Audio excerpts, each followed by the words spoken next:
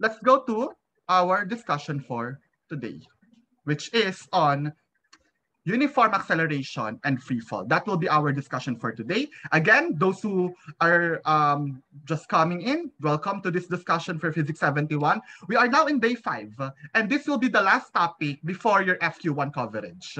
Okay, so the topic for today is on uniform acceleration and free fall. Yesterday, we discussed the, ano ba diniscuss natin kahapon? Diniscuss natin yung position time graph, velocity time graph, and acceleration time graph.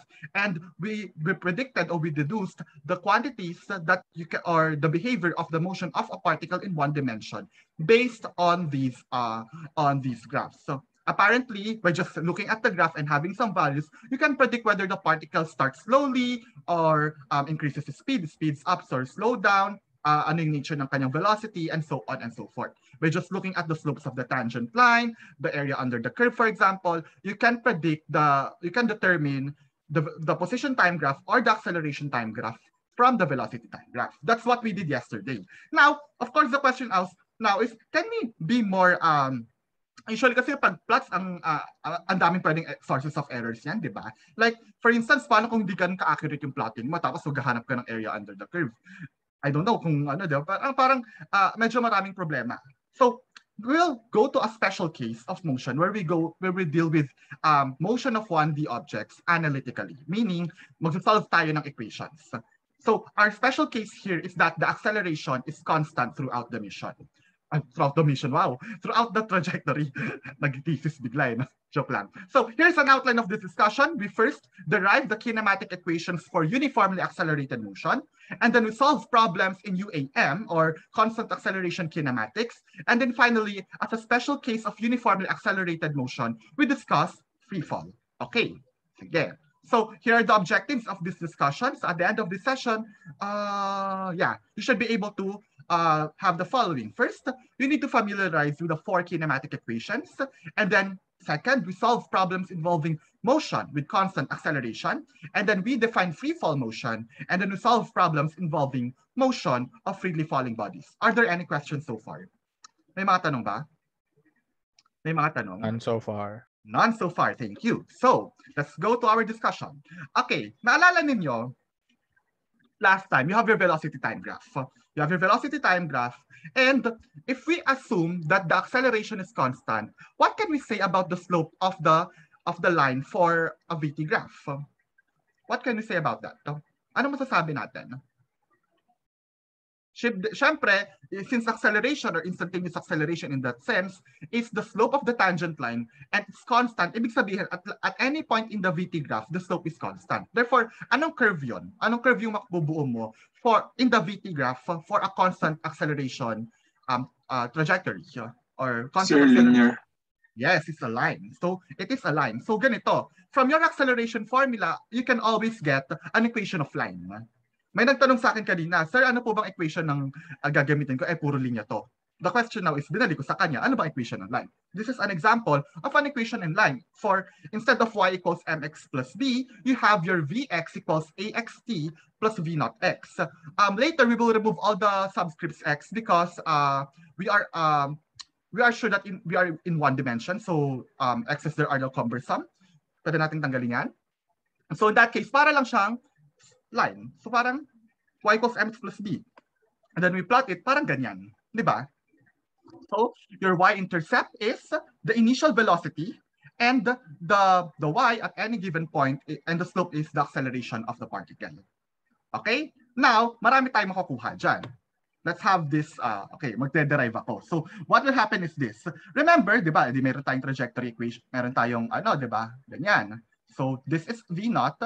I will remove now all the x subscripts kasi understood na to. So this is v as a function of t. So ganyan yung itsura niya. So the point here is here, since linya to, this is what I'm saying from the previous discussion, that kapag line yan, the instantaneous velocity at any given point is equal to the average velocity at the endpoints. Kasi line naman yan. Okay? So para kang nag-create ng tangent line sa linya, which is same lang yan, equal lang sila, diba? So I can define an average acceleration. Let's say at some final point v here, I have an average, the average velocity is just equal to what? I can think of it as the mean of the values. Pwede kong isiping mean yan. Di ba? Para kang nag-compute ang average ng grade mo nung high school. Which is just equal to what? Ano yon? Sir, V plus V not over 2. Yes, it's V plus V not over 2. Ngayon, naalala ninyo, anong definition ng average velocity in terms of displacement?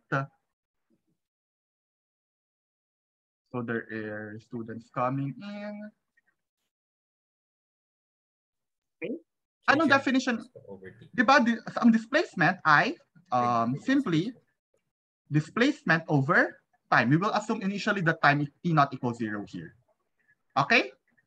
Then also, the equation of the line here, this is also true. V equals V naught plus AT. Binaliktad ko lang yung AT, yung y equals mx plus b. Ginawa kong b plus mx. Pares lang naman yan. Okay, now here's the thing. Okay, if ang gagawin ko, cross-multiply ko to. They are the same because they represent the same average acceleration, right? So this means that v plus v naught quantity t equals x minus x naught times 2. Tapos, yung v dito, ito yun, di ba? Diba? So this means that I have a 2v naught, o sige, para lang kita, v naught plus at plus v naught again, multiplied by t equals 2 quantity x minus x naught. Tapos, wait, dalawang v naught yan, no? Di gagawin kong dalawang v naught yan. 2v naught plus at quantity squared, quantity t, sorry, is 2 times x minus x naught. And then what I will do finally is to multiply this by t and then divide both sides by 2. So ano mangyayari? This gives you x minus x naught equals what? Oy, may 2 dito na hati. So I have a v naught. Pero may t pa dito. So I have v naught t plus.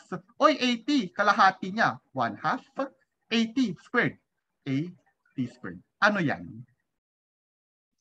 Ano yan? The kinematic equation. That's one of your kinematic equations, exactly. So this, so I can write this as x equals x naught plus v naught t plus 1/2 at squared. Ang tawag dito ay position time function.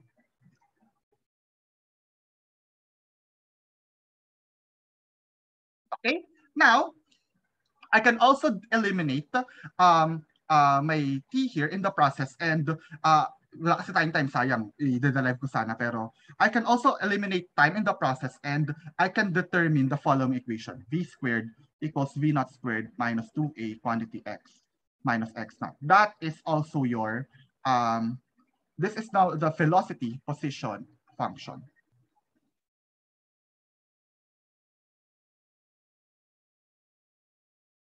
Malinaw? So you have now your actually four yung kinematic equations. These are the 4 kinematic equations. Okay? Na-derive natin essentially yung isa sa mga kinematic equations. It's, if there's still time, baka balikan ko to. Paano i-derive yan. Pero possibly wala na time. So yan. Okay, questions? May tanong ba rito? May tanong? Are there any questions in this item? In this part?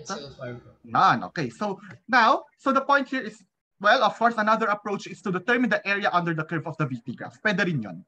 So when you determine the area under the curve of the VT graph, you will get the position time function. So, and you get that, this is the equations that we will be having. So para kang naghanap ng area ng trapezoid, and from that, we can determine your usual position time kinematic equations. Okay, and then, so we already determined the velocity time. This is the velocity time function. And then we have the position, the definition of the average velocity, and therefore your position time function. Then we can eliminate the time in the process and say that, okay, we get this fourth equation here, which is your velocity position equation. Okay? So, ang tawag sa apat na equations na yan ay kinematic equations or kinematic equations. Well, technically, kinematic equations sila for uniformly accelerated motion. Okay? The zero here means not. So, huwag kayo malilito pag nagsabi ako ng V naught dyan. Not. N-A-U-G-H-T. Okay? May tanong. Are there any questions here? May tanong ba rito? So, basically, what I just did is to derive one of these 4 equations. The first one can be obtained from the velocity time graph. And then the second one comes from the definition of your average velocity, which is also a property of your VT graph. Malinaw ba tayo dito? Clear ba tayo rito? Yes, Yes, sir. Yes. Okay, sige. Now, um,